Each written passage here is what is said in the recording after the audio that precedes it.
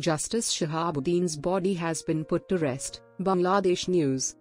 People from all walks of life said their goodbyes to former President Justice Shahabuddin Ahmed today, surrounded by affection and anguish. The former Chief Justice was put to rest about 12:15 p.m. in Dhaka's Banani Cemetery, according to Supreme Court spokesman Md Saifur Rahman.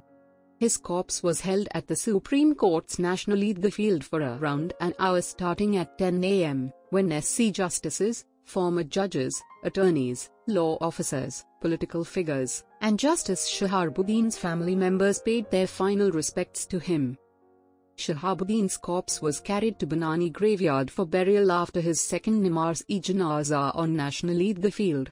The janaza was attended by Chief Justice Hasan Siddique, former Chief Justices Syed Mahmud Hossain and Md Muzammel Hossain, judges from the SC's Appellate and High Court divisions, lawyers from the SC, Acting Attorney General SM Munir, some Deputy Attorney Generals, and other government and SC officials. They laid wreaths on Justice Shahabuddin Ahmed's coffin as a mark of respect.